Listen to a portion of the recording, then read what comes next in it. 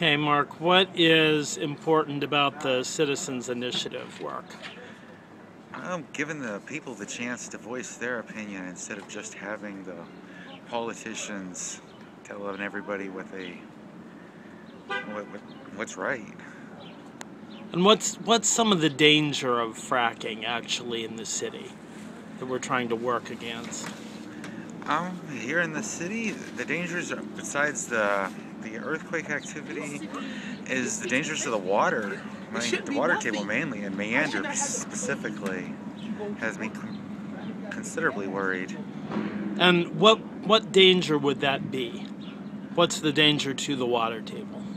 The danger, as I understand it, is the fluid working its way from the flat fracking wells into the old Clinton well, through the fracturing into the old Clinton well system, and pushing the fluid up who knows where. Okay, thank you very much.